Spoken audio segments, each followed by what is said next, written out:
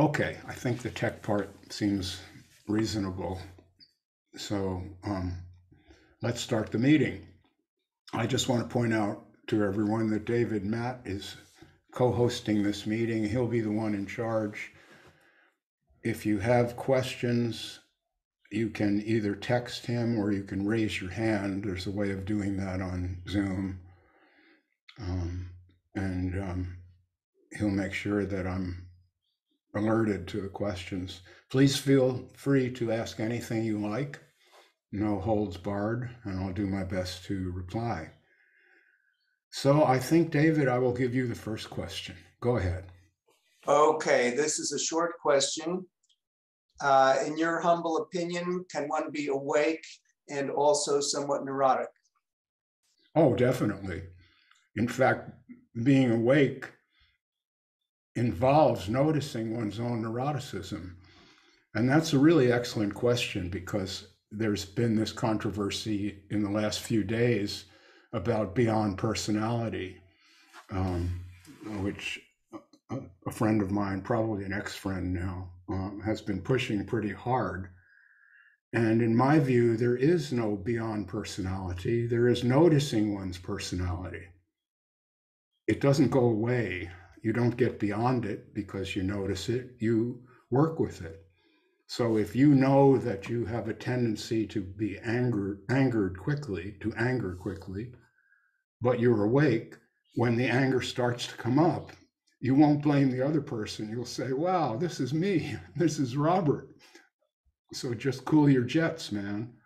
And that's why when you meet people who are awake, they seem to have I don't know, kind of a lightness to them. If you've ever noticed that, they're fun to be around, and they don't make you feel, they don't belittle you, they don't make you feel lesser than. And so awake means noticing oneself. It does not mean, as so many of the gurus try to teach, that you become something else entirely, more than human, as I think that's a book title, More Than Human. No, you are fully human, in the sense that you understand that each human being has problems and a background, parents, and a childhood, and an upbringing, and a culture, and all of these things that make us who we are in society and in culture. And that is never erased, it's embraced. I don't know if that answers the question. Yes, it does. Thank you.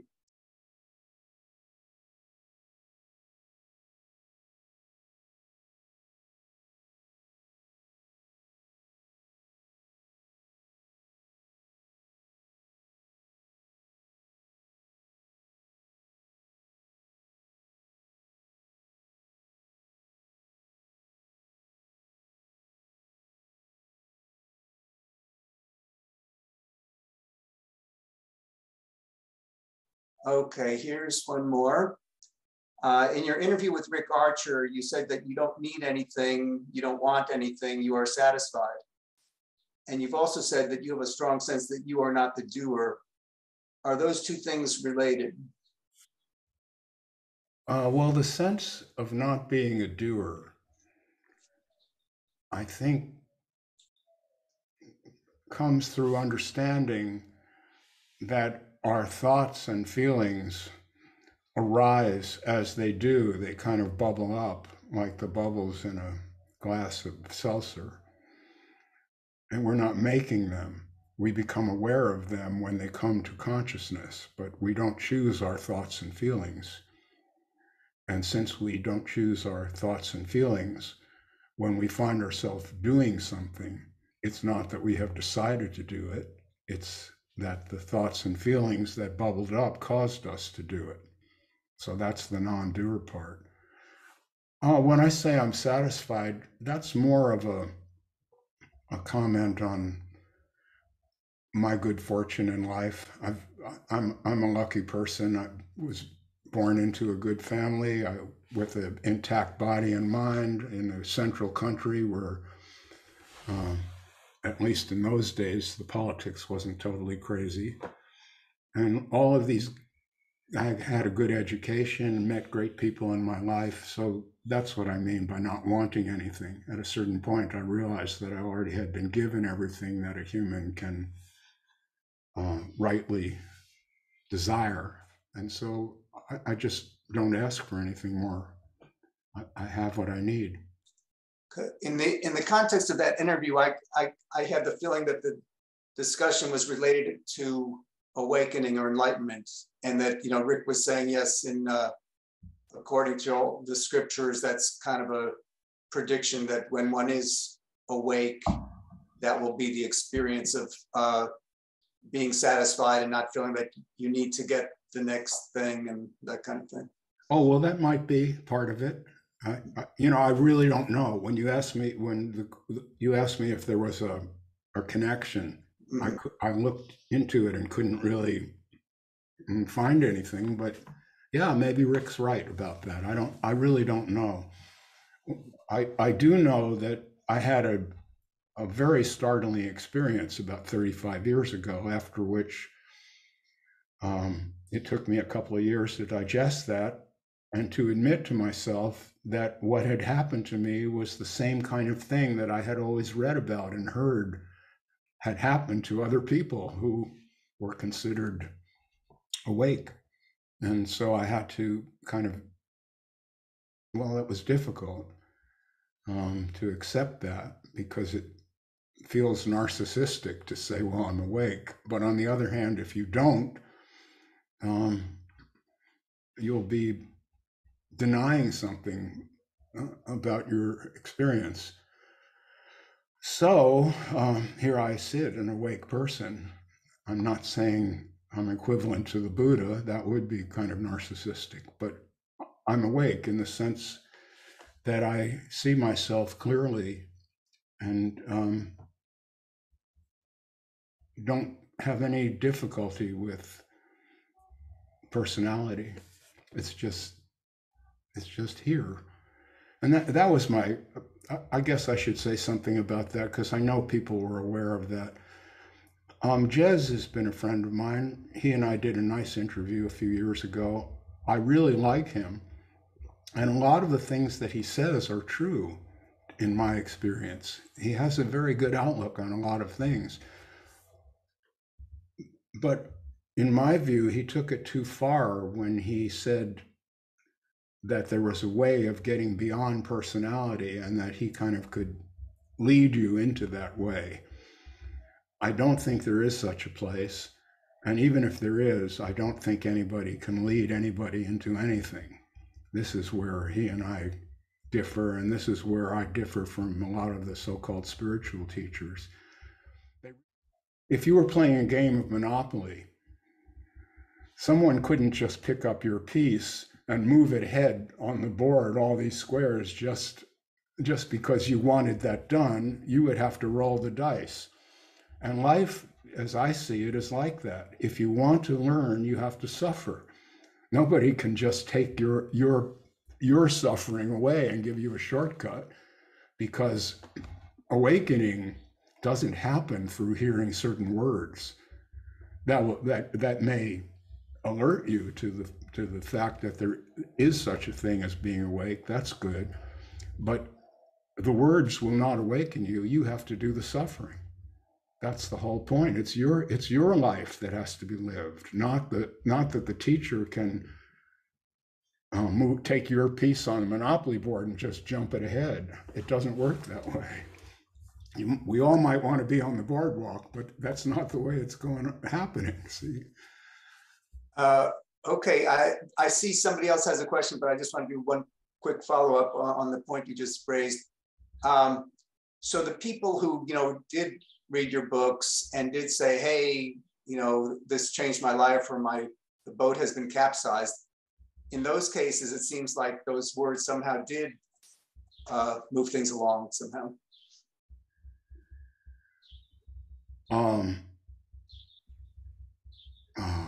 Oh, that's such a deep question. It just opens up if someone reads my book and says my boat has been capsized.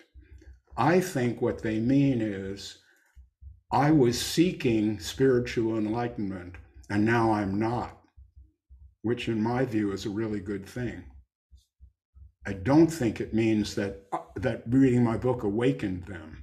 I think what it did is put them back on the highway instead of off on this long desviación. I can't think of the word in English.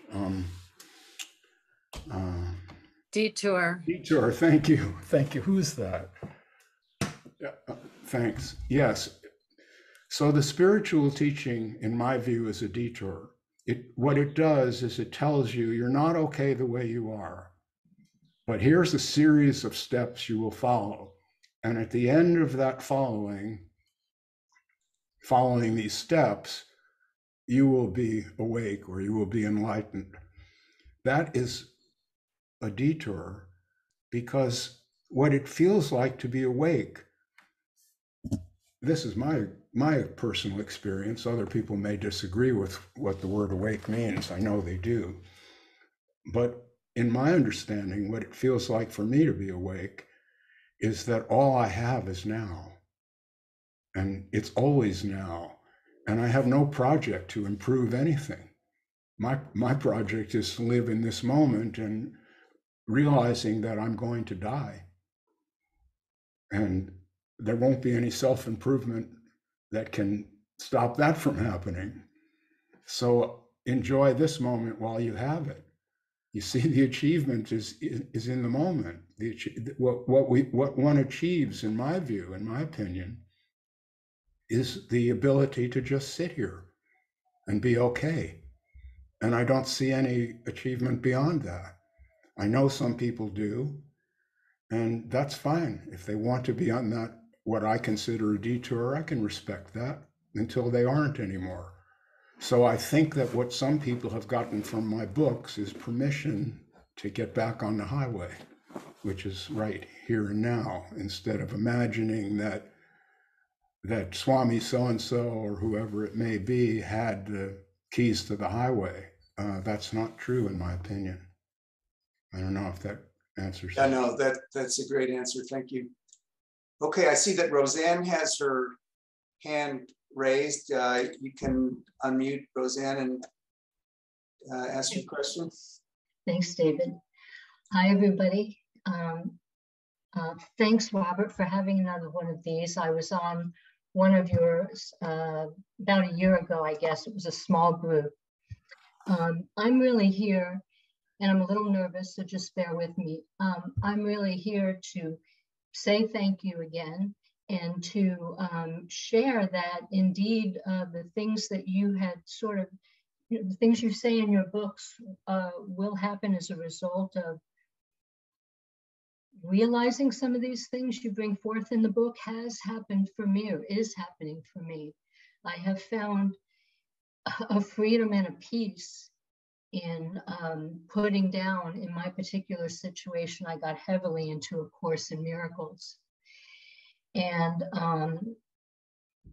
after 5 years of that, found myself searching for something that no one else around me was interested in searching for. It was essentially something beyond what this book was telling us.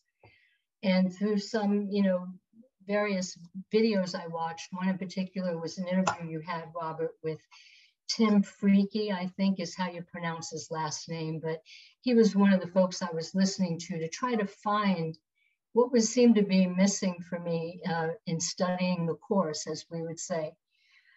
But long story short, like I said, I've just found such a peace in realizing that I didn't need to search anymore. I had heard you on the video and then heard about your books right at the beginning of the year of 2021. And in A Course in Miracles, if you're a student, you start the lessons again over, lesson 1 again on January 1st. You do these lessons every day. And the moment that I realized I could put down this book and stop doing these lessons, was such a relief for me. I can't explain it. It was like a weight was taken off my shoulders. And I realized, as the months went by, right after that weight was lifted, the repetition of those Course in Miracles lessons and the brainwashing factor of them, it really bothered me. I know some people have expressed, I've heard in videos with you, that A Course in Miracles sort of helped them get to the next step. I don't see it so much that way for me. When I shared it with you in the last live stream about A Course in Miracles, you told me I was unmoored. I was unmoored at this point, and that's what I was. I was feeling very, very down and very upset about the course not working and not knowing where I was going to go next. So your books have really helped me get beyond that. Well, thank you so much, Roseanne. It's really nice to hear that. I understand why people would like to believe that what they are will never die. It's a very seductive, hypnotic idea, but it's just, in my opinion, not true at all. Each one of us is an entity, an animal, and we've all seen other animals die, other humans and our pets and all of this. And so all the things I've learned, my psychology training, the languages I speak, all of this, when this brain dies, that will all go away. See, but that is me. What other me could there be than thoughts and feelings and information that I've acquired? So I think that is what I'm saying in my work, in the 2 books that I wrote, is to snap out of this hypnotic trance that promises you a lot but never gives it to you. You don't get there. You have to go to the next Eckhart Tolle, pay him again. And if you tell him, but Eckhart, I'm still feeling bad, he says, well, then you're not doing it right. See, that's the problem. It's a promise that can't be kept. That spirituality is hypnotic. It keeps repeating a promise, and people keep chasing after that promise, but they never really get there. I don't know anyone who's gotten there as a result of following instructions. I mean, I've had conversations with a lot of people by now about what they mean by awake, and it's something grandiose for some of these people. You'll know everything. You'll understand the universe. You'll never be angry. There won't be a you anymore. You'll understand that non-duality is the truth. No, it isn't. It's a human idea. I've never seen any non-duality in anybody I've met. Have you? Someone who has no likes and dislikes, none of it. And then the other argument the non-dual people say is, well, the likes and dislikes are part of it. It's all non-dual, whatever's arising. Okay, well, that's okay. But if that's okay, then the work's over. You got it. Now shut up. Don't keep rattling on about how great this is, because it isn't. Look at this world. It's sad. It's really sad. Look at this shit that's going on, people. And then I understand what's happening in Ukraine, where people are just being killed for no reason at all and starving to death in basements. I'm sorry to be such a downer. Unless we can really accept that and stop being bliss ninnies and just aiming at being happy all the time, which is what I have against the spiritual people. They think you're supposed to be happy. That's the goal. Well, no, there isn't any happiness in this planet. There is a slight alleviation of suffering, which can happen to people, and that feels good, and then you say you're happy. But can you really be happy when you look around you and take a wide view I don't think so. I think if someone is sitting there self-satisfied and blissed out, that's just a hypnotic trance. That's denial.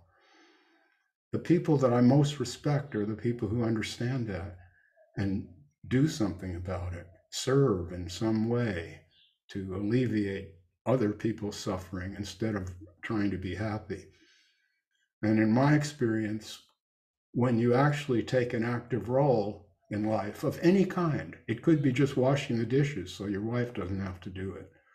That's when you will begin to feel happy, not because everything's perfect and la-di-da, but because when you make that movement out of myself and what I have and what I need and all the rest of it, then you don't notice your own suffering, which is really a beautiful thing. I wanted to point out, Robert, that you took a lot of grief away from me, because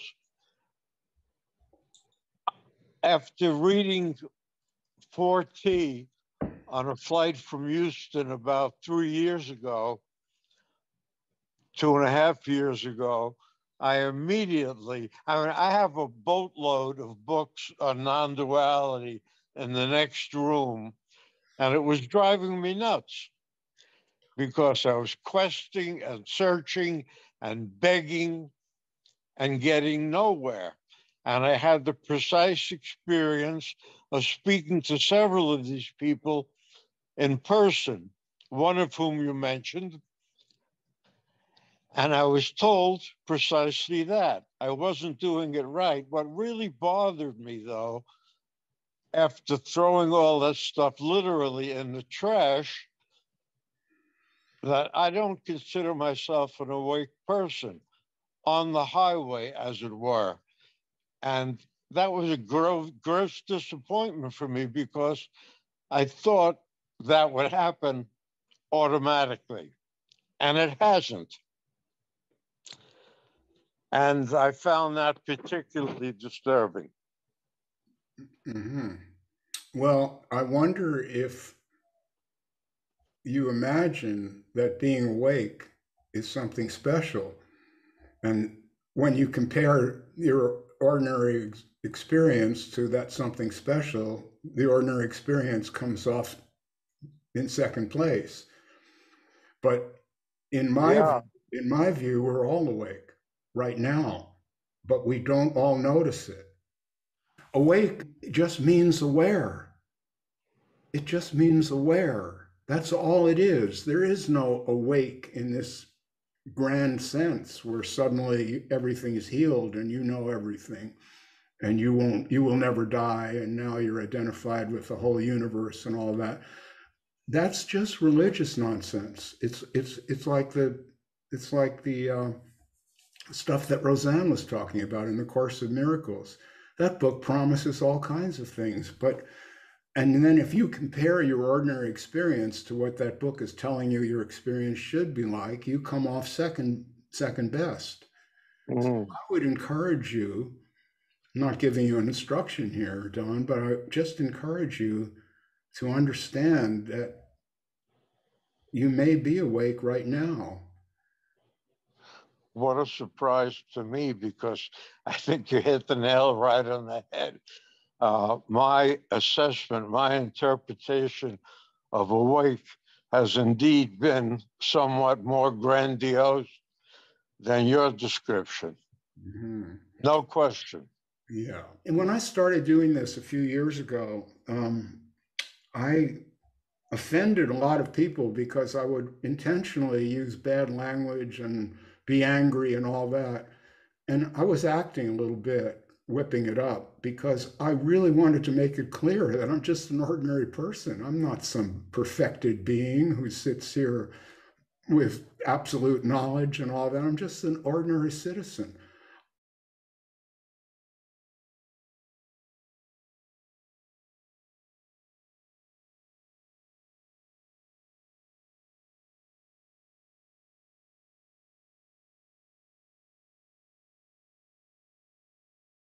What happened is I just realized that I'm not doing it.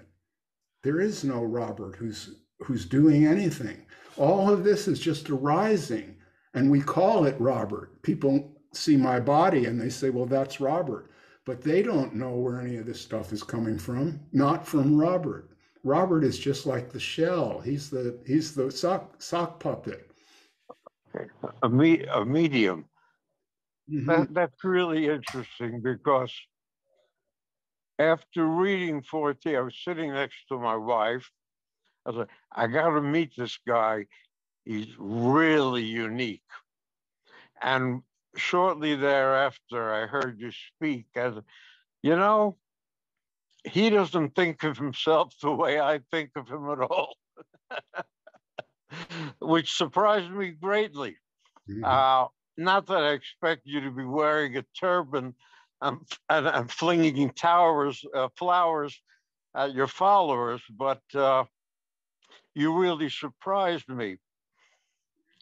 I'm not going to use the word humility per se, but you really are just another guy. And that was hard for me to swallow, because I was still looking for something special. Let me give you a quick example.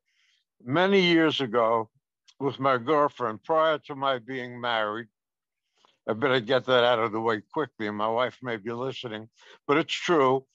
We were having a chat, and I asked her what she thought of me. She said, well, you're just an average guy. And I lost it.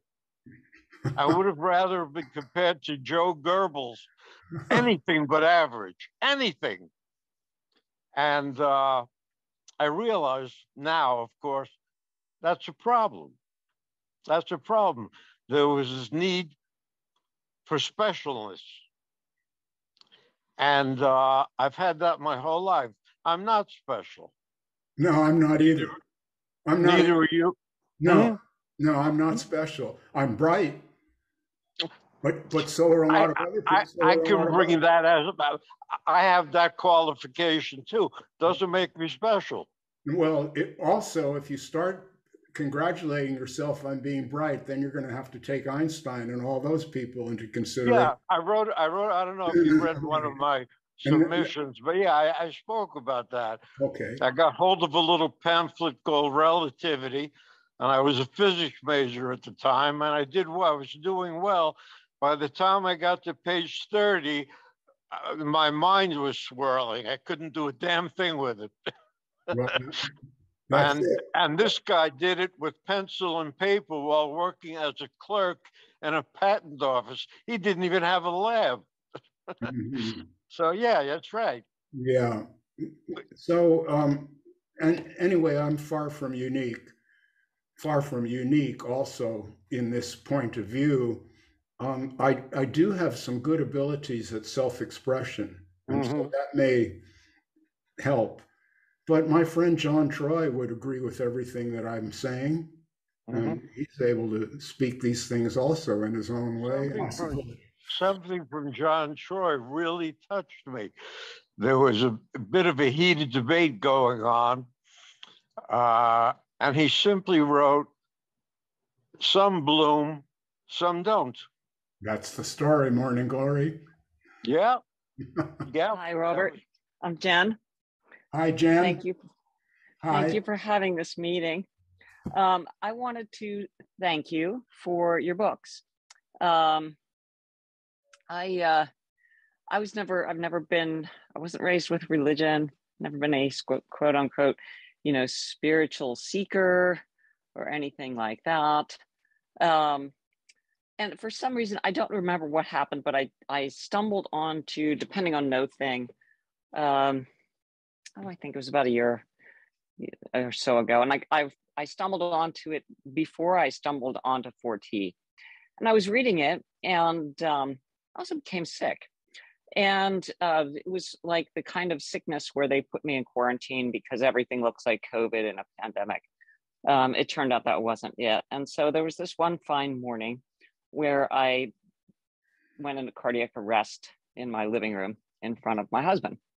And so I actually called 911. And that was a moment where it was really a moment to moment thing. Like it became so undeniable that every moment was just so completely unique. And there was absolutely no guarantee that another one was coming. There was no knowledge that, that there was anything next. There was just a sort of life was like being on a dimmer switch. And I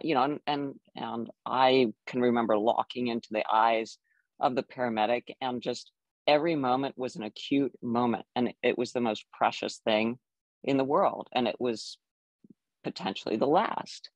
And it just so happened that I had that book, and after I was taken to the hospital, and actually, obviously, here I am. I survived, but I had my daughter bring that book to me in the hospital. And I wanted to thank you because it really helped me to make sense. I've had these experiences since I was a child where I always felt like I didn't see the world the same as others. But I was always really curious and didn't see things the same way. So after this event, I can also recall being in the hospital. It was COVID. No one was allowed to see me. People didn't know what was up with me. Nobody knew, aside from like my husband who was there when I collapsed, and my daughter. Nobody knew I was there or anything. And I saw what the world was like basically in my absence. And this whole thing about the death sort of just became very much almost like a relief. Like there it is, and it's going to happen, and I don't have to worry about it. It'll happen when it happens. It's like you get it when you get it. But I saw the world fine in my absence, and I was unnecessary. And I was completely alone with every single thing, and all I had was DONT and my own mind. It was a real changing experience. So I really wanted to come on today. I'm new to your work, and this is my first time participating with the group. I'm new to the Facebook group, but because it was so profound, and it really did help me to finally to understand what awakeness was. I believe that I hate the word belief, but it is perceived by me that some of these separate perceptions that I have just simply are a function of perhaps awakeness. So I wanted to ask you about that. And then I did really, truly want to thank you, because the books that you made were really helpful at a time when I had a lot of serious questions and a lot of unique experiences. And it helped me to make sense of everything that was coming into me, all these new inputs that I'd never experienced before and didn't quite know how to handle, as they were all coming at me faster than I knew what to do with. Okay, that's a great report.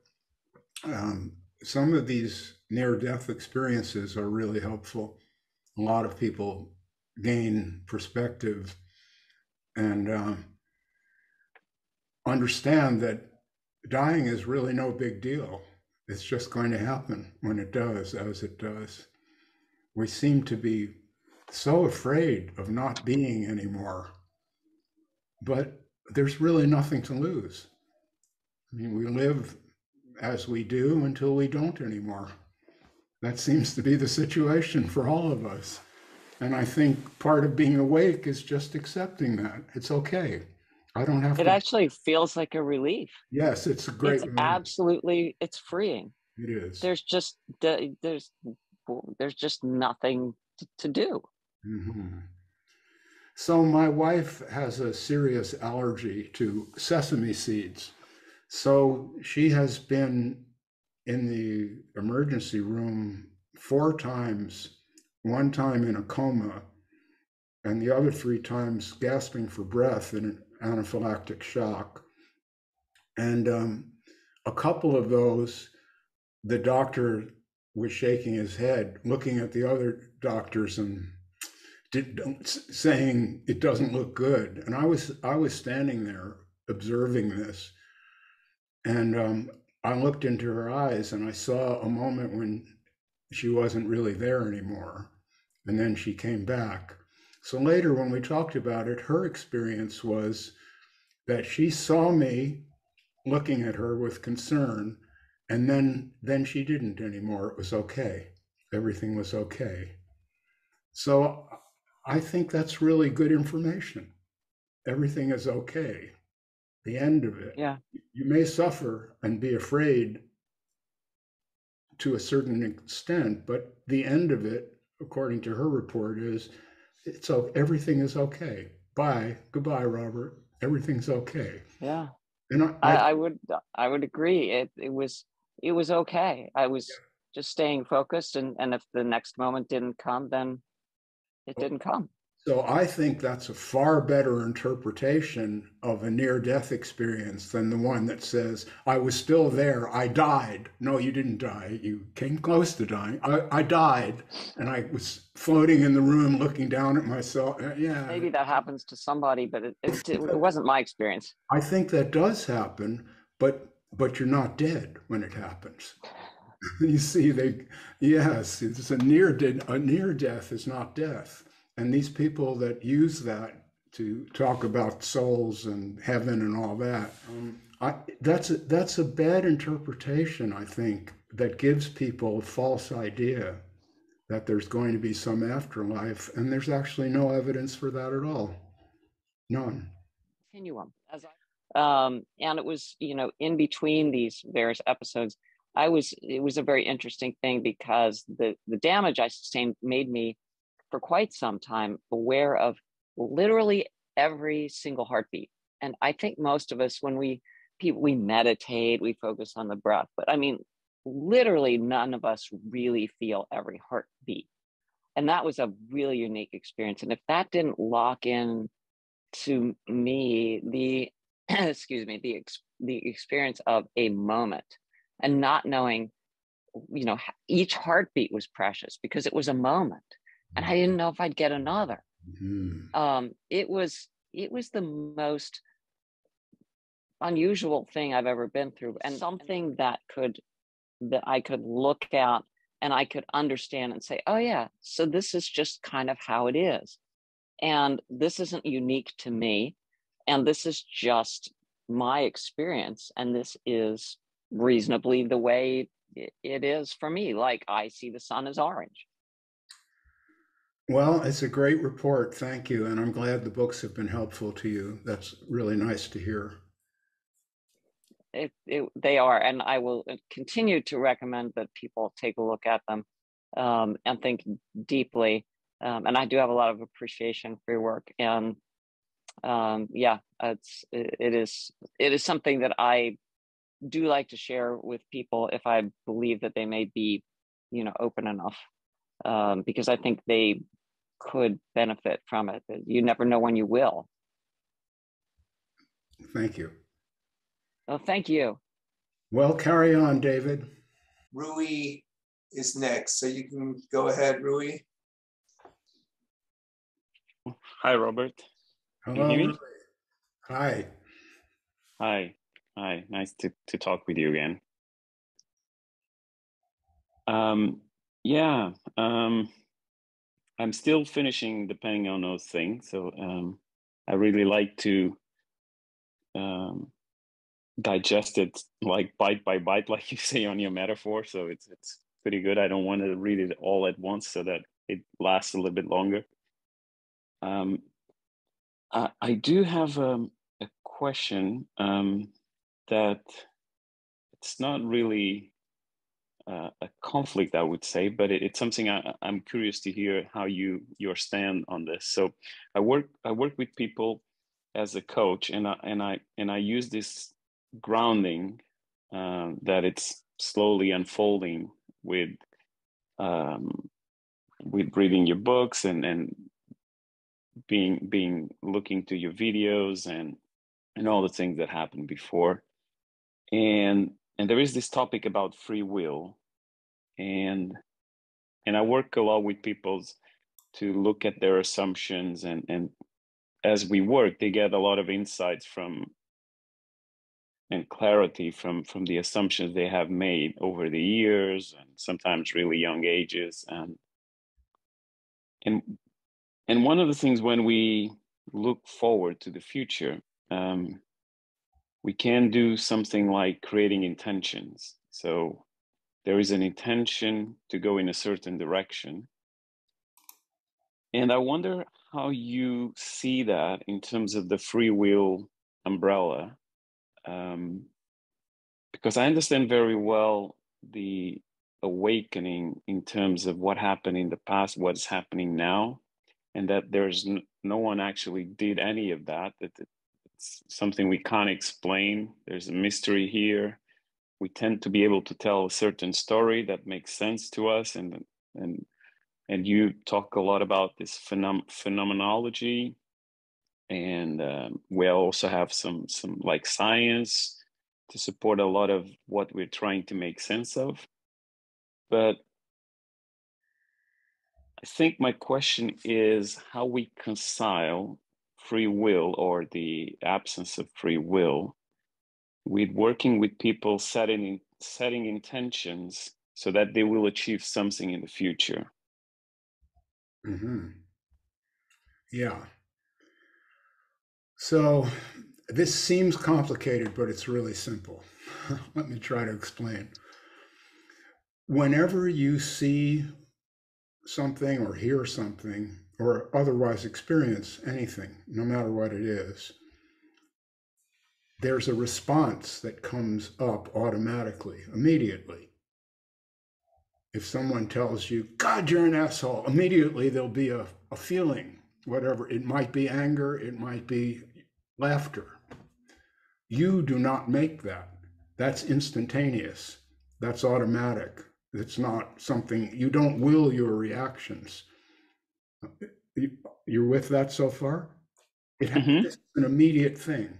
This is an immediate thing. It's like driving down the highway. If a car crosses the median and you just swerve. Later, you'll say, wow, good thing I swerved, but you didn't decide to swerve. You just swerved.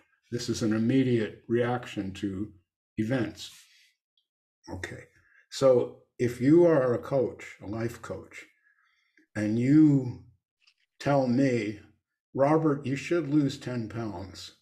You need to change your diet. I'll have an immediate reaction to that. You see, you need to get in shape, Robert. I'll have an immediate reaction to this that I do not choose. So your advice, if it hits one person, it could become an intention. If it hits another person, the person could choose a new coach. You're not in control of that, and either is the person who takes that action. That doesn't mean that your coaching is useless. It means that there's no way that anyone can choose to either accept or reject the teaching. If someone hears the teaching and it makes sense and they accept it, that's what happened. The next person sitting in the same room will hear exactly the same teaching or advice, and they won't accept it, and that's what happened. So it's not that we don't influence one another. We do influence one another. And I think people do a lot better listening to me than they do to some other people I could mention, but I won't. But you can't choose to accept advice or not. That's just what happens. And then someone who believes in free will argue, oh yes, I can choose, I can read the books, I can investigate. Yes, all that might happen, but the next person standing right next to you hears the same stuff and they don't read the books and make the decisions. So whatever we find ourselves doing, another way of looking at this that I've written about a lot is there's no actual little Robert sitting inside of me deciding what to accept and reject. Robert is what he accepts and rejects. Robert is what he eats and doesn't eat. There's no little Robert in there saying, oh, I mustn't. You see, we say this to ourselves, I mustn't have that chocolate because I'm trying to get in shape here. You see, we say that. But you're either going to eat that chocolate or you're not. And yes. So I don't know, is that clear enough? Or yeah, no, it was very helpful. And I think it aligns with why I abandon a little bit an approach that I had before, which was a bit dogmatic and a bit spiritual. That was like the principles behind the human experience. Like if there is something that is really 100% true and happens all the time, you know. And once I step away from that, and again, thanks for the book, really helped me to snap out of it. Setting an intention with a client, for example, knowing that I have no control over him, and neither does he, but we can try to influence each other. So that brings me so much more freedom as well, to my work in that sense. And so basically what I'm trying to say is that although I was seeing as a conflict that I said potentially it's not a conflict, I'm just making it up as a conflict. And I guess it's because the coaching profession is very associated with this kind of goal mindset and objectives and accountability and all that. But the work I actually want to do with people, it's not in that direction, but more in the direction that I want to be a good influence to other people, but knowing the limitations of the work as well. So, and I think you helped me a lot now with this clarification. Yeah, well, see, this is what the Japanese call ikigai, which means to find something in your own life that serves others and that you can do well and that makes you feel happy to do. That's considered a wonderful thing if you can find your ikigai. So if your ikigai is coaching, Godspeed, keep doing it. And just understand that you are not responsible for the results. We cannot really predict what anyone else is going to do. We can advise them. Yes, I mean, if someone asks me how to live, I mean, I will say, get up in the morning and go for a walk, come back and eat some healthy food, and do something that you like to do. I might say that to someone, but they might say, well, I couldn't do that. When I get up in the morning, I want to sit there and drink 10 coffees and smoke a pack of Camels or something. I can't stop that person from doing it. I can tell them it feels good to be fit. It's nice to get some exercise every day. It feels great to eat right. I could tell the person that. That's my experience. But I mean, I'm 77 years old. I'm in pretty good shape. I'm happy. Yeah. Yes. But you can tell someone that, but you can't make them. Well, you can lead a horse to water, but you cannot make them drink, says Robert. Yeah. See, That's a very good metaphor. On another note, just because my wife was here with me, but she couldn't join, and she did have a question for you very quickly, which was, you talk a lot about this aliveness, that it's here right now. And as you know, I text you a couple of times. She's going through a very critical moment, a lot of suffering on a daily basis. And she was wondering, how can I experience this aliveness or in the midst of so much suffering? That's a really great question, Rui. The truth is, as I see it, suffering is part of this aliveness. It's actually a very big part of it. I really feel for your wife because it's really difficult to be in a situation like that where you're really suffering and begin to feel, is this worth it or not? I've actually been in that situation. I broke my back a few years ago in a boating accident. And I had some complex surgery and I was in bed for 4 months in terrible pain most of the time, a lot of the time. And I had a lot of suicidal thoughts during that period of thinking this isn't worth it. An overdose of pills might be a good way to go and stuff like that. So I can really sympathize with your wife's situation with personal experience. And I guess the only thing you can do is encourage her to hang in there because things change. And it might be a lot better later. That does not conflict. Someone might say, well, Robert, you say there is no later. That's right, there's no later, but there's a now, and the now might require imagining that I won't always be this way. Something can change, and that's true, life can change. I'm really very happy that I did not end my life when I don't think I was ever really that close to it. Although I did have this conversation with my wife about if she was be willing to put a plastic bag over my head after I took the pills, just to be sure. And she was horrified. So, I mean, we can get into these extreme situations and of extreme turn of mind. And I guess your wife sometimes feels that way. I'm sorry. I really am. It's terrible and it's hard for you. But you're a coach, keep coaching her. Yeah, I appreciate it, and I agree with what you said. It's not always the suffering is not always there in the sense, or it doesn't manifest always in suffering. So their laughter, they're not very often, but yeah, I think the wanting to, which is obvious, right, in such situation, the wanting to pass and get rid of this suffering sometimes doesn't help, but it's almost human behavior as well, right? So you can't, nobody, I mean, I was never in her situation, I just can only imagine, but based on what you're saying as well, it's like she doesn't choose, right? She doesn't choose to want to get rid of suffering. She just, it's like wired in her.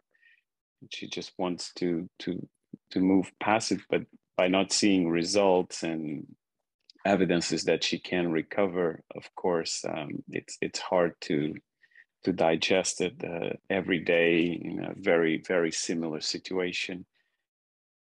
Yeah, but I appreciate your words, and then time will tell. Hopefully, we will be able to be in a better position in the future, but I appreciate your honesty and your words. Thank you. Thank you. Well, now I'm coaching you to hang in there yourself. Yeah. You have a beautiful smile. Be happy. Thank you. Okay. David, it's your. Okay. Yeah, so there's a scientist named Andrew Huberman who did a 2-hour podcast about the scientific research regarding dopamine. He suggested some life hacks you can do to help you become happier and more productive based on that research. So my question is, how does that kind of thing relate to your point that trying to be better than who you already are is what keeps you from being awake in the first place? I'm not quite sure if I've got the idea. He says there's some life hacks to increase dopamine. Yeah. He's done research on dopamine, and he did a 2-hour podcast, talking about his research. And the point is, hey, if you follow these, kind of scientific suggestions, you can be happier, more productive, etc. So it made me think of how you talk about, trying to be better than who you already are is what keeps you from being awake in the first place. I think you've said something like that. Oh, okay. Now I get it.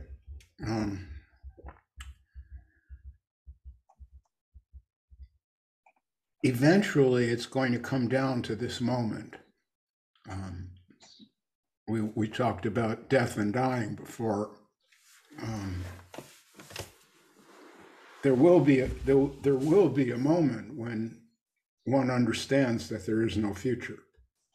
That's coming to all of us. Be awake is when you know that now, not when you're dying, when you realize that everything is always changing, and eventually this body is going to change into something inert. And so there's nothing wrong with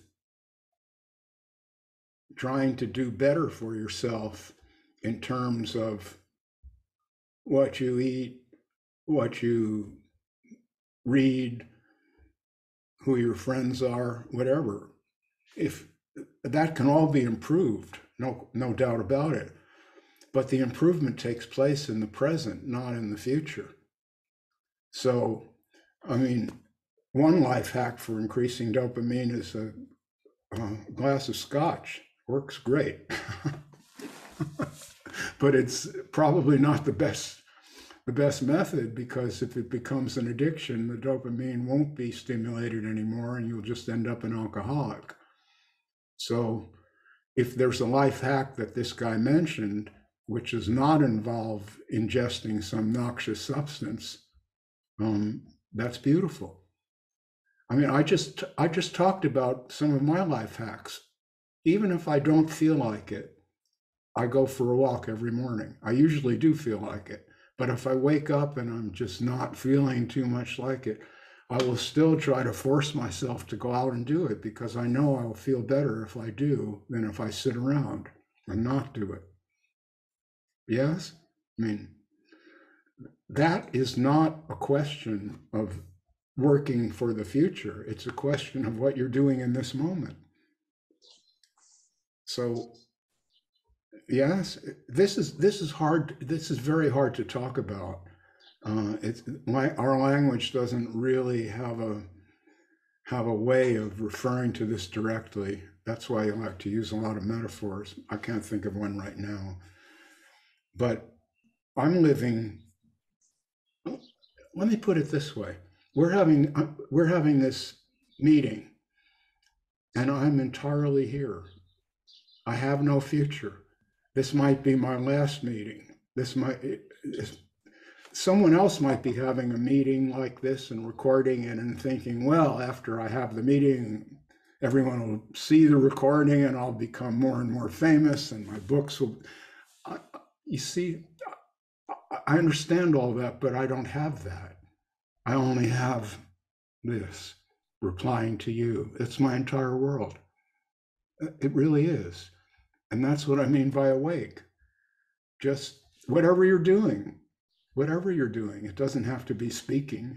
If you're washing the dishes, really look at the dish, actually wash it. And this is what the Zen people always talked about, carrying wood, chopping wood and carrying water. That's what life is. So if we imagine a life where I don't have to carry water anymore and I don't have to chop wood anymore, well, then what will you be doing? Oh, well, then I'll be lying back on my lounge in the garden and sipping a nice glass of beer and everything will be wonderful. Well, you see, that's the distraction. It's wonderful now if you only knew it. It's about as wonderful as it's ever going to be. Standing there at the sink washing dishes is beautiful if you can do it fully. Yes? Great. Sorry to interrupt you. I have a friend who has to leave in a little while and she has her hand raised. So Sharon, why don't you go ahead with your question? Hi, Robert. I'm new to your work. I haven't really read any of your books. I've looked at some YouTubes and I'm just, I'm following what everybody is saying here today. And I've had a lot of questions, but finally, here's one that kind of gelled. You talked about a dopamine fix being a dopamine hack being having a drink of scotch. And then you said something about addiction. Sorry, I don't remember exactly what, but the thing that I wanted to say is that that's not the best way. Probably most of us would agree, because that could lead to an addiction. And an addiction doesn't just happen in the present. If we're speaking about an addiction, doesn't that necessarily include behaviors that are going to happen in the future or that we think are going to happen in the future? And this is all just to say that personally, and I don't have this experience all the time, but I've had it a few times, that what everybody talks about, the capital N now, it actually does include the past and the future, because we can We can have a memory of the past. We can be making a plan for the future. And it doesn't mean that that has to dominate our awareness and take us out of the present. I don't think it's a thing of mutually exclusive. Does that make sense? Sure, makes perfect sense. Oh, Um, perfect. but to understand it, when you have a memory of the past, that memory is not the past. That memory is the present. Well, yes, it's occurring in the present. It's not just occurring in the present, it is the present. Okay, yes, okay. Yes? Yep. If you have some plan for the future, the plan Yep. is not the future. The plan is the present. Okay. The future is unknown. Yeah. Having a plan does not mean that what you're planning really happens. It means Right. that right now you're having a kind of daydream or fantasy or conversation with yourself about what you hope will happen in the future or what you fear will happen in the future. Right. But that's the present. So In the is future, that why you made the comment you did about taking the drink of scotch? yes. You may be one of the ones who can do that for years and not be hurt by it, but a lot of people end up addicted, ill as addicts. So in the present, if I like alcohol, I'll have a glass of wine in the evening sometimes, not every day. But if I rely on alcohol to raise my dopamine, that's not a wise idea. That's my point. I would rather find some hack that's also better for my body and mind than drugs and alcohol. But I think you mean better for your body and mind, not just in the present, but also in the future, right? There is no future in that sense. I don't know what the future will be. Okay. I know what I think now. In the future, I might decide that drinking a bottle of wine every night is a great idea. That could happen. That it does happen to people. I don't think Right. I'm going to be one of them, but I might be. I don't know. You see, the future is all we don't know. The future is everything we don't know. The past already happened. We have memories of it, but the memories are not the past. In fact, they're very inaccurate. I saw a demonstration once where this guy was giving a speech, and a man in a gorilla costume walked right across the stage. And later, when the audience was questioned about what they saw and heard in the speech, most of them never even noticed it. I know that's hard. I think I saw that on a TED Talk or something. Yeah, did you see that one?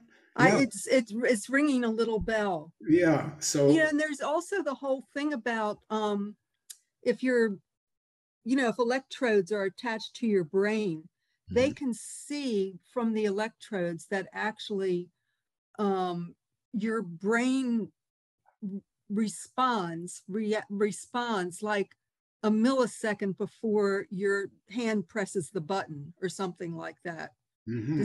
Does that sound familiar to you? Well, I've written about it in both of my books, so sorry, I haven't read your no, book. I'm just very new to your work. You're maybe under 2 or 3 weeks. You are under no obligation to read my books. It's fine to not read them.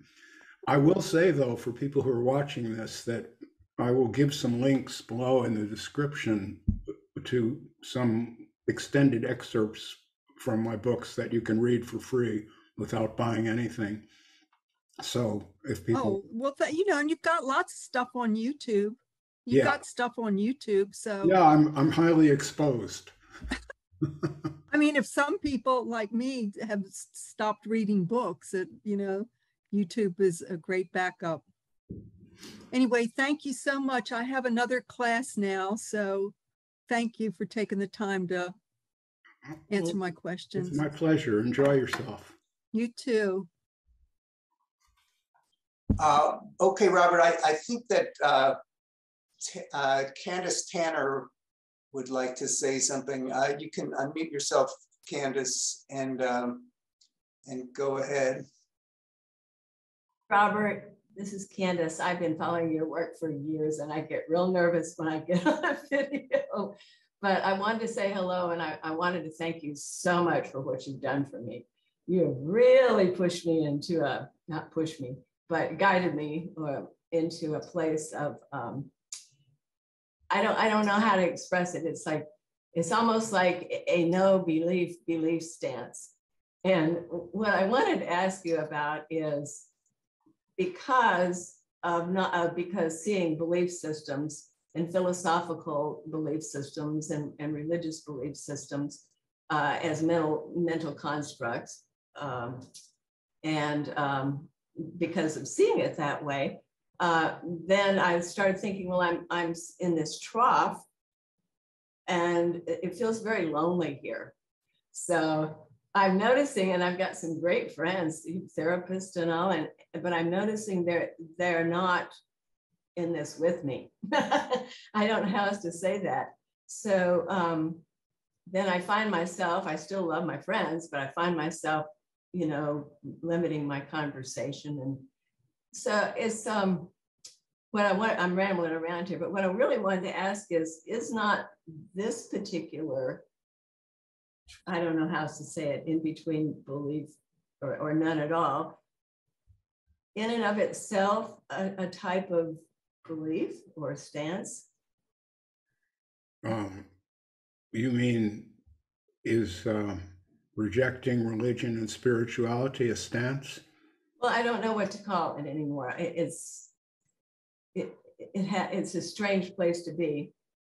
Well, Jiddu Krishnamurti, who was an early influence of mine, you know who that is? Oh, yes, I read a lot of Krishnamurti. Yeah, he called this the flight of the eagle, which means that you do it alone. You don't have a flock of eagles flying across the sky. An eagle flies alone.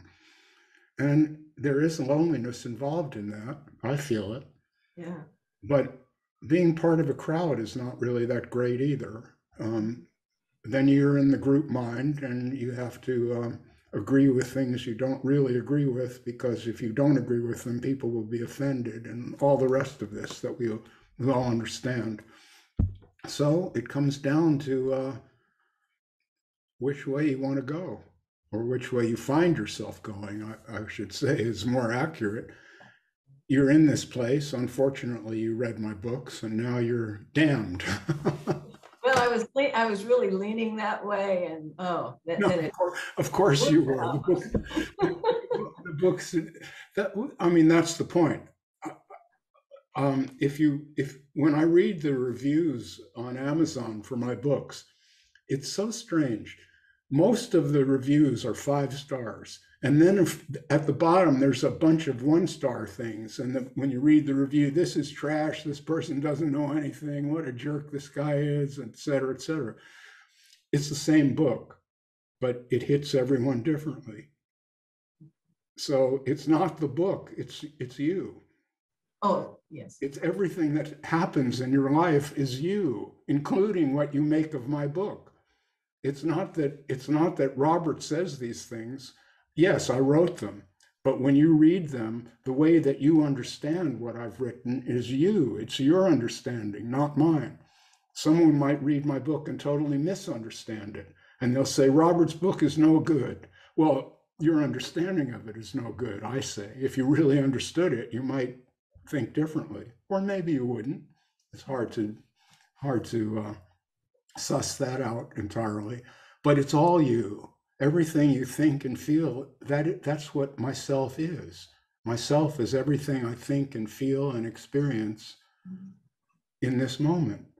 And I'm saying there is no other myself. We just had to talk about the past and the future, but those don't really exist. There is no myself in the past. There is no myself in the future. When the future comes, the myself that we find ourselves in that now, may be entirely different from the myself I imagine I will be in the future. Like, I might go on a diet, And I might say, I'm going to lose 15 pounds, and in the future, I'll fit into this dress, and I'll go to the wedding, and everyone will say how beautiful I am. And then 5 minutes before the wedding, I try to get into the dress, and I can't. You see, we can't control the future. We can control the present to a certain extent by making an effort in the present. Yes, but even the effort, I can't decide to make the effort. I either make the effort or I don't. And that reveals this present to me. So this is hard to talk about. I understand it. I don't know how clear I'm being. You're being very clear to me. Okay, thank you. Yes. So you got it. I won't belabor the point. No, I appreciate it very much. So I encourage you, since you seem to be an eagle, is to enjoy the flight, because sooner or later it's all over anyway. Whether you run with the crowd or you fly through the sky and leave no tracks. Well, yes. And may I ask one more follow-up to this that I'm just extremely curious about? Since really I do see that it's a coming out in every moment of the animal nature in through the, the conditioning and the mental and the emotional. And in that particular moment, I know that in every situation I'm going to react differently. I truly get that. But if I'm reacting to everything that's around me at that time, including people, the air, anything going on in that moment, and then the other person that I'm dealing with, or all the other persons around me are also reacting to me, then aren't we ping-ponging off of each other all the time in an action-reaction kind of way? Well, yes, that's unavoidable. That's why I like to spend a lot of time alone. I really do. I spend most of my hours I spend alone. I mean, my wife and I live together in this home of ours, but even here with her, I spend most of my hours alone doing what I do, photography and writing and other things, gardening, other things like that. I'm alone and with my own mind. There's no one I have to impress, no one I have to look good for, no one I have to argue with. For me, that's good. Other people need much more society, much more interaction with other people, and that's fine. I understand that. We're all different, and that's why I prefer to remain silent and not discuss these things. I don't want to offend anyone. I don't want to hurt anyone. If someone asks me, then I will always be honest. I may be diplomatic to an extent and worded carefully, but I will not lie. I won't tell you, yes, there's a God and he loves you. You might want me to say that to you. You might wish I would say it to you, but I won't say it to you. Thank you for not saying it, Robert. Yes. I appreciate it. Thank you for answering my questions. It's my pleasure. I see that you're really a bright and wonderful person. It's nice to meet you. Thank you, sir. I appreciate it. Okay. Well, Rui, did you have something, or should I go ahead with one of mine? Yeah, no, I have another thing that sparked once you guys were talking about time, and I'm very fascinated about that topic. I did watch. It's an audio book, but I guess it was a book too, from David Bowman and Jiddu Krishnamurti. They talked about the ending of time. I don't know if you read that one, Robert. I haven't read it. They had a fantastic dialogue, which was really lovely to follow, as one can. But yeah, they were trying to use language in a coherent way as much as possible to try to come up to this conclusion of the ending of time, which I think you said something along those lines too one time about the concept of time, and I wonder if you could say something about the ending of time as a concept that we seem to impact a lot our lives. We seem to allow it to run our lives if we have any control over it, or we are influenced by it as a concept. But I wonder what you have to add to that part of the ending of time? Imagine a picnic table with an ant on it, and the ant starts walking forward and encounters some potato salad and eats a bit of that, and then walks further and finds some breadcrumbs and eats a little of that, and then gets to the cherry pie and etc. To the ant, it will seem as if time has passed, but the ant is in 2 dimensions just on the tabletop. For someone, a 3-dimensional observer looking down at the tabletop, will see that all of those things are in place right now, and there's no time involved. You see that? The picnic table with all the crumbs and cherry pie and all that exists right now in this moment. That's your experience looking down at the table. But the ant's experience is that these things are happening sequentially in time. So time, as I see it, is in the mind of the observer. And for all we know, the universe could be just the way it is and always has been. And we're just experiencing our version of it because we're in a body with consciousness and experience things sequentially. We don't know. No one really knows what time is. The physicists use time a lot in their mathematics, but some of them are not sure that time really exists either. They have to use it in order to make certain calculations, but that doesn't prove that. My personal experience is that we don't know much. We're here now without knowing much, and that's what I mean by awake. Mm-hmm. Yeah, because we talked about before the power of influence. Although there is no control, things do end up influencing us. So I can see again a lot of liberation or freedom by not being influenced by time as a solid thing, right? As something that you need to think about. Or so from your experience and from reading your books, it seemed that, I mean, you probably need to have appointments as everybody else, but you don't seem to be driven by time. Well, it's a little easier when you're not working for a living anymore and you can just do whatever you feel like. That does kind of take the edge off of time anyway. When I was doing psychotherapy, I'd get up in the morning and every hour would be filled. And I knew in advance, so-and-so's coming here at 3:00. And she's got such and such personality disorder, and I'm going to hear about that for an hour. I mean, so in a sense, you see, all that was time and programmed space and everything. But inwardly, I could be free of that because for me, it was always right now. Although I could know that I had the appointment and I could know what probably would occur during that appointment, some of it. My personal experience, as it is just now speaking with you, is that there isn't anything else. Yeah. Right now, Rui, for me, there's nothing but me and Rui. That's it. And I'm not thinking about the future, what might occur.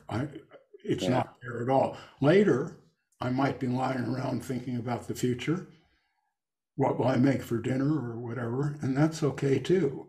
But when I'm actually preparing the food, and I've got the knife in my hand and I'm chopping the onions, I probably will not be thinking about the future because I enjoy cooking very much because it's simple. I know how to do it, and it's very relaxing to just chop without thinking about anything. Yeah. This is what the Zen people are always talking about. They should be, just be in the moment. When you're raking the sand, rake the sand, and that's what you're going to do. Yeah. Yes. And knowing that, because that's your experience, and I mean, I'm not the kind of person with like the anxious type, let's say, if there is such a thing, but I was never very anxious, normally very quiet and cool. But even compared to before, it, when you're just knowing that there's only this right now, in terms of anxiety, I mean, I don't know if you had previous experience where you felt more anxious. It seems that all that anxiety, or at least a big part of anxiety, just disappears, just vanishes, because when you're just here, you if it's because you're not thinking anything else, past or future. So there can't be anxiety when you're just here. Kind of my experience. I don't know what you think. No, I wouldn't say that. If anxiety arises, then I'm anxious in the moment, and I see that. Mm-hmm. It's not a question of living in this purified space where I never feel sadness or anxiety or whatever. Those things are part of being a human being. For me, when they arise, I just accept it because I have no choice. I didn't make the anxiety. The anxiety arose for some reason. There may be an organic reason for it. We don't know. There may be something wrong with my liver, and that expresses itself as anxiety mentally. I don't know that, you see, but I'm not in control of what I think and feel. That's what I mean by awake. There's no controller. There's no little Robert here making decisions. It's once you see that, it's a flow. All these feelings and thoughts, whether we think they're negative or positive, has nothing to do with it. They are what they are. The judgment is another layer that one might put on top of that, saying, I don't like feeling anxious. I think I'll take a Prozac or whatever it is. Yes, that can happen. But the anxiety was not caused by something I did. Anxiety is a part of life. It's a part of animal life. Cats and dogs feel anxiety also. You can see it in them. So living in a frail body in a cruel world is already an anxious situation to be in. I mean, I'll give you a perfect example. I love photography, as a lot of people know, and I spend a lot of my time at it, walking around with a camera. Sometimes I walk around in bad neighborhoods with my camera. So here I am with an expensive camera around my neck, looking through the viewfinder, and I'm completely unaware of anything that's happening behind me. Sometimes when I think about it, I feel anxious. I feel how easily victimized I could be by anyone. I'm defenseless when I'm photographing like that, entirely defenseless. And I remember back in the day, I had a German Shepherd companion. She died, and I never replaced her. The pain of her death was too much for me. I didn't want to do it again. So when I had that dog with me, I never felt anxious in that sense when I was out photographing. Never. There she was watching me. Another time in Tijuana, when I wanted to photograph the red light district, I hired a cab driver to drive me around all day, a big burly guy to keep an eye on me so I could do it in this terrible neighborhood. So anxiety is a part of life. And if I feel it, I've got to drink the cup. See, this is my philosophy, Rui. Drink the cup right down to the dregs. Whatever it is, it's yours. Don't try to get rid of it. Don't try to get rid of anything. Yeah. Just take it and it will change into the next thing. It's a flow. And each moment, as I've said, and I think this is quotable, you have to chew up your life and swallow it bite by bite. And sometimes you have hardly enough saliva to get it down. See, I think that's your wife's experience. It's tough. It's just tough. Yeah. She's in a tough spot, right? It's tough. And sometimes it's hard to chew that up and swallow it for her to say, I've got this problem and it's really tough. And I'm, so, I just sympathize with that.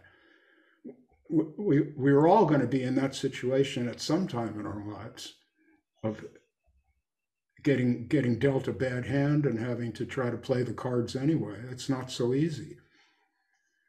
So if I feel anxious, right now I don't, but why should I? I'm sitting here in my own home with a cup of coffee. But if I'm in the city with my camera around my neck in a bad neighborhood and I feel a little anxious, that's the price I have to pay to get the photograph. That's what it comes down to. Mm-hmm. Mm-hmm. Mm-hmm. Yeah, I didn't mean to say that the anxiety would not be here so per se, but it seemed a bit obvious to me, and that this total perception, this being in a moment, this flow probably would imply, it's not like a willing thing, but it would imply almost like, I think you use that expression, this radical acceptance. Mm-hmm. And as an observation, I would say that would tend to, so anxiety would probably have less to feed on, you know what I mean, if a person is in that state of mind or state of being of radical acceptance. But I understood your point, and thanks for taking me there. Yeah, the phrase that I use is radical self-acceptance, which means, Mm-hmm. as Popeye used to say in the comics, I am what I am. See, I'm not trying to improve Robert. It just is what it is. I didn't make it. It's not my problem. It's just what it is. Uh-huh. And that is relaxing. It's relaxing when you're not always expecting yourself to be perfect or excellent or whatever it is. I don't have that expectation. If I fuck up, I fuck up. That's life. I mean, it happens. And if I offend someone, which I have done often, I will then apologize, even though I know that I didn't actually decide to offend anyone. It wasn't, but I apologize anyway because it helps other people to feel better. I just learned to do it. I'll say, gee, I'm so sorry. I never intended to, and then whatever it is. Although I know very well that I couldn't have done otherwise. In each moment, we do what we must. There's no choice. Whatever bubbles up, bubbles up. See, this is very difficult to discuss this. That it really is. When I try to discuss it, I always feel that I've missed the subtlety of it somewhere. I can't put it into words. That's why Depending on Nothing has 630 pages. How are we doing here, David? Do we have a lot? We're doing good. Carol Oliver has a question. Okay. When I feel anxiety, sometimes, that probably wouldn't work if I was walking around in a bad neighborhood looking through a camera, but if it's just sort of a free-floating thing and I'm able to sit with it, I just open to it completely. I let my attention go. It's usually a physical experience.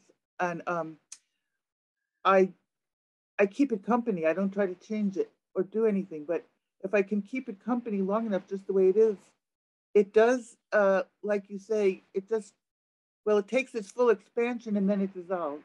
I let it just be everything it can be, but once that happens, sometimes, and then comes back. I mean, it's not 100% perfect, but I want to say, like, if you put your hand on the stove and your hand is burning, it's automatic to want to take it away. So even though you want to accept what's happening in life, there are times when what you're experiencing is so unpleasant that it's absolutely natural to want to not experience it. Like you said, you felt suicidal sometimes when you were in so much pain all those months and years with your back. So I think I think that something like that, if it's worthwhile because it helps you get through it without pushing it away, but entering into it so deeply that somehow it's allowed to keep moving. You're not holding it back. And the third thing I wanted to say is the way you see things, like that they're just happening and there's no future and past and you can't plan. Like, people always say you should have a business plan and, figure out what your next steps are going to be. And of course, the future is not 100%. Yeah, it's not really, you can't really tell, but you have an intention for the future. And that's considered important and valuable and useful if you're trying to accomplish something. And so even though only now is real, in the now, there might be some value in for people who are in different states of consciousness, like you, what you are in is different than what many other of us are in. You know what I mean? The fact that what you see is that everything is just happening by itself and you're not doing anything. Most of us don't experience ourselves that way. We experience ourselves as doing something. So if we are having that experience, what is the value of your experience for us? You know what I mean? In an understanding. I probably brought up too many things, but well, you don't really know what my experience is. You know what you described, that everything is happening. Just from your words. Right, but there's two interruptions in that flow. In the first place, I cannot really adequately express my experience in words. I always point this out. And then when you hear the words, you don't understand what I intended by them. You understand what you understand by those words. So, yeah. Right. So I don't really know what you're saying. Yes. If you could be inside my mind, you might be shocked. Oh, I wish I could. Well, that would, yes. I've often wished that with people I love, that I could be in their mind and they could be in my mind for a minute and we could just, yes. I mean, but we cannot. See, we're all really alone. We're really alone in our own understanding. You cannot fully explain to someone else. My intention here is simply to say that in my experience, in my view, in my opinion, whatever we call it, as I see it, awakening has been misunderstood as some kind of religious or spiritual thing. And that's not what it is. It's a human animal experience where a human being has enough intellect, some humans, to understand that I'm not the doer. And if you really understand that, it's not that you don't make plans for the future. You make them because you have to do whatever you have to do. But that doesn't mean that the plans are going to come out the way you want them to. That's really not within your control. It never is. You can plan everything for the best. You're carrying the cake out to the table and you slip and the cake falls on the floor. You have this plan, everyone will say, what a wonderful cake, Robert, you're a great cook and all that. No, it didn't happen. You see, that's life. Okay. I do understand that. Yes. But I also see that making plans, like if you want to go to San Francisco, I live in Iowa, you buy a ticket. Yes, that's of course. Yeah. We decided to do this meeting and I plan to be here for it, and we put the word out on the internet and all that. Yes, that's life. All of that has to take place. When I say that I'm living in the present, I don't mean that I don't understand that later I may need to have dinner or whatever it is, buy a ticket to, if I want to go on the airplane, I have to make a reservation. I get all that. But I don't deal with that. It doesn't dominate. I really don't, I don't have the words for this. I wish Well, that was a good word. Dominate was a very useful word. That gives me an understanding. It's a background. So, and what it is that I just do what I find myself doing, that what I must do. If it's buy a ticket to on an airplane, then that's what I have to do. I'm not going to debate with myself about it. I'm not going to theorize and say there's only now, so I don't really need a ticket. Right. Right. Right. All right. Thank you.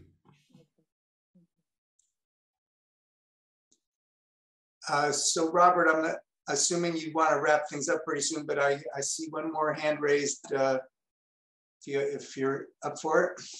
Yeah, I do actually want to wrap it up, but I don't want to leave any questions on. Okay, so here's the last question. Go ahead, Lisa. My question, so since myself reading the 10,000 things and being present for some of the online gathering last winter, I find myself that I've stopped being so concerned about my consciousness. Like I used to really try to be in present awareness, and I sort of gave that up, and it sort of just started happening. And now I find myself getting fully involved in whatever I want. I want rest, I want social activity, I want play, I want creative expression. I'll get into the joy of helping others, but like I'm not, I'm just doing it because I enjoy it. And my question is, what's the difference between being awake and really not knowing the difference between being awake and not awake? Because it sort of feels like I've just sort of slipped more into just existing, and I don't really think about the quality of being awake.